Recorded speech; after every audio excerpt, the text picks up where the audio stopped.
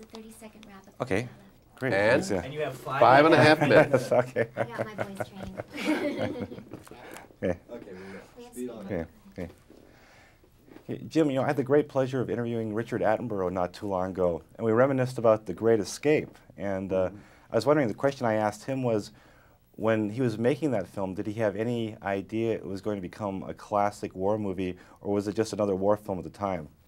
I think at the time we just trying to make a nice war film. We had no idea it was going to be that successful or last that long, because it is it's probably the best I think of the escape films during World War II.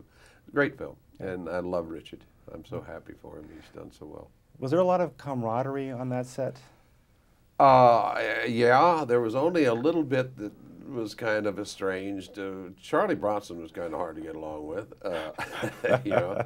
And as a matter of fact, he ended up marrying one of the other guy's wives, you know, after the picture. But other than that, no, it was good. We were all good buddies.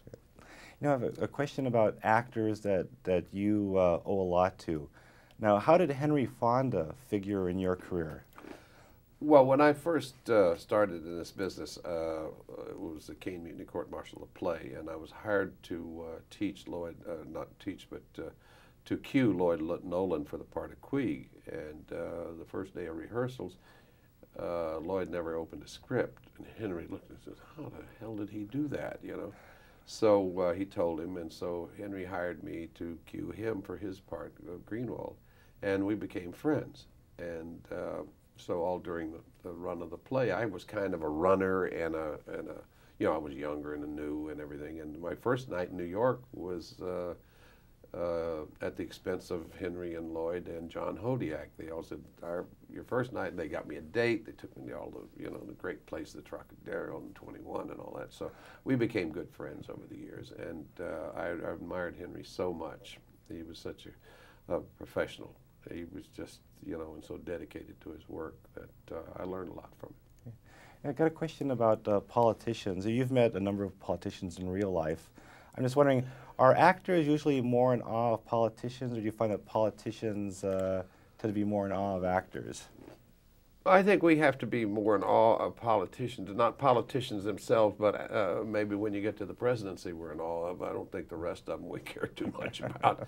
But yeah, you know, in my case, I'm much more in awe of the president than I am many actors I know. Well, because they deal with people, they deal with, you know, the human condition around the world, and the president of the United States, the leader of the free world, you have to, you know, that's a pedestal there. well, playing golf with President Clinton, was that somewhat surreal? And was he asking you, "Tell me about Maverick, tell me about the Rockford Files"? No, we talked golf, and I played with the president twice. I played with him about 3 years ago, and we strictly talked about golf. As a matter of fact, the first time I played with him was playing with Arnold Palmer, too. And Arnold was just giving lessons, you know, to the president all the time, you know. So I was the third in the group, you know. I was off to the side there while the president and Arnold were the big stars, and which I liked. I enjoyed that. But when we played this last time, we just talked golf and just had a good time. You know, you looked very comfortable on the podium giving speeches in the film. In real life, how comfortable are you doing that task? I'm not good at all. A couple of years ago, I had to give the commencement speech at Oklahoma University. I didn't have to. I accepted it. And, of course, they gave me a doctorate. You'd have to refer to me as Dr. Garner now. But I went through 8 months of agony over having to do that and give that speech. I have agoraphobia, and which is, for those who don't know, is the fear of public speaking. And it is just like pulling teeth with me. It's terrible. And it's because I'm saying something now, I can go in front of a camera and say a writer's words, that's no problem. But when I am giving the speech and it's my words, then I'm scared to death. And I have one last question about formative experiences that a person goes through. You were in Korea, and you won the Purple Heart. What was that time like for you? And is that something you still think about now? No, not much. And that was just a time of survival. You know, you get over there and you're just saying, I just want to live through this, you know. And I think most soldiers are that way when they get into a war zone. They, you know, they just want to live and, you know, get out the best way they can. And if you could get wounded where it sends you back home and you didn't hurt too much, you'd do that.